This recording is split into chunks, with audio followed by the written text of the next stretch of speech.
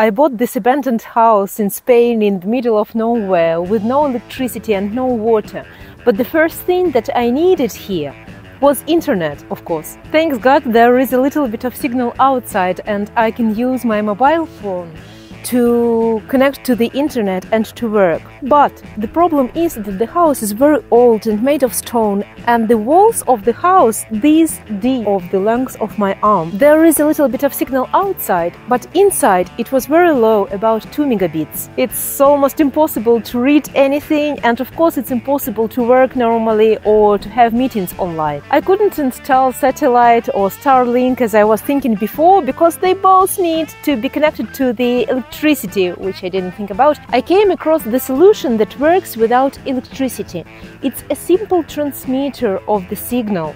One end is receiving end that you can put where you have a strong signal. For this you need to find a place where you have strong signal.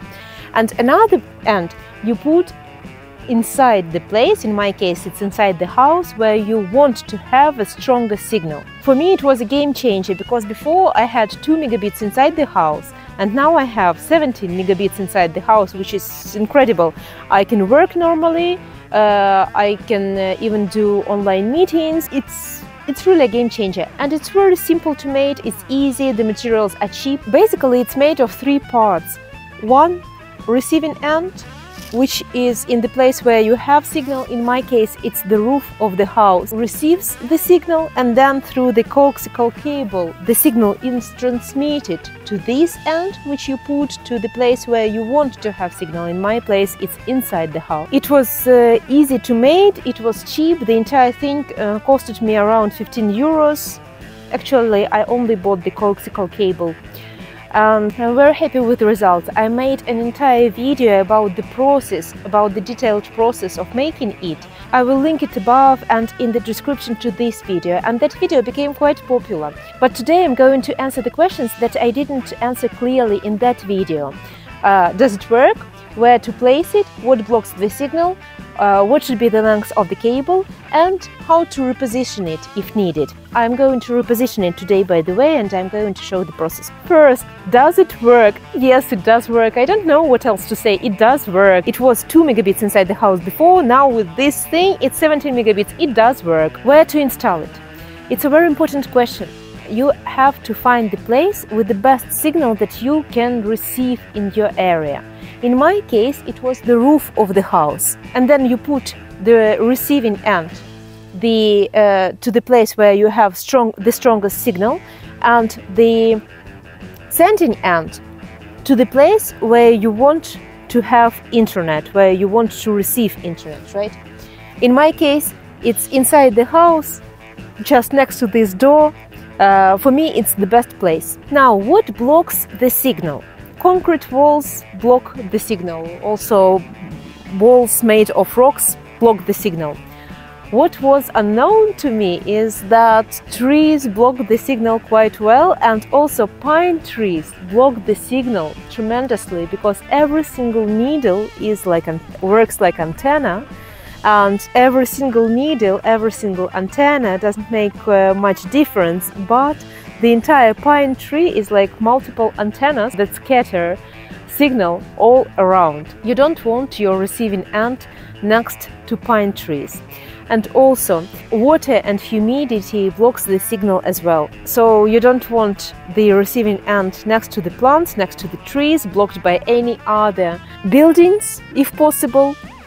And you don't want it next to the humid place, for example, to your source of water or just humid corner of your garden. No, you don't want it there.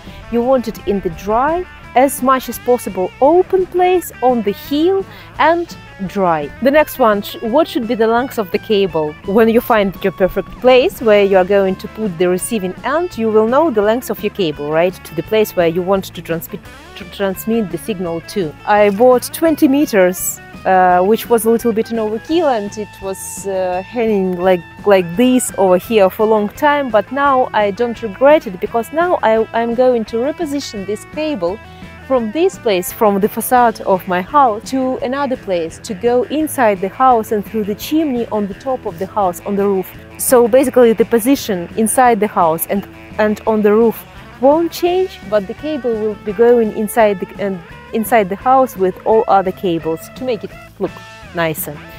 So when you know the position where you're going to put one end and where you're going to put another end, you know the length of your cable. And yes, I would recommend to make it a little bit longer than you think you will need.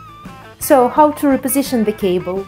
This is my end that goes inside the house. If you put it together like I did yourself, it won't be a big mystery, but I will show for those who are just thinking about doing this. So there is a connector here. We need to disconnect this part, this cable from this part to pull it away. That's what I'm going to do right now.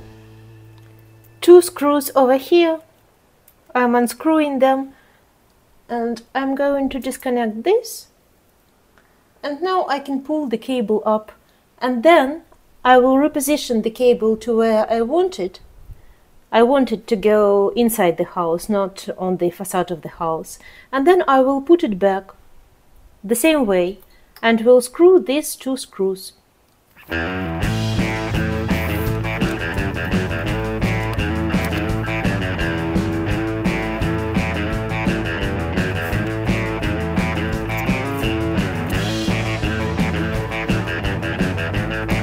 This is my beautiful roof that I have already repaired.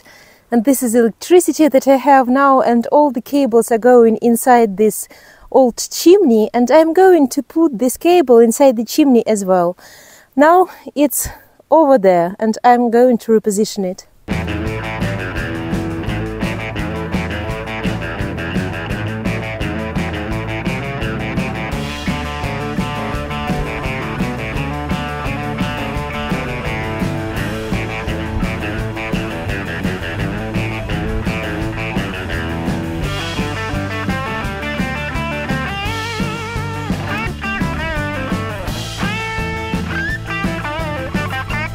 It's over here now. I'm going to reposition it to there.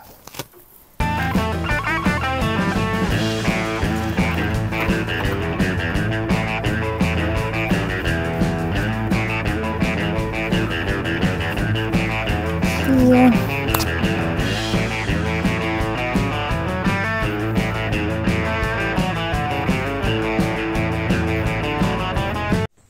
I have just connected it back, and I decided to put it in a little bit different place, next to my chimney and next to my projector screen.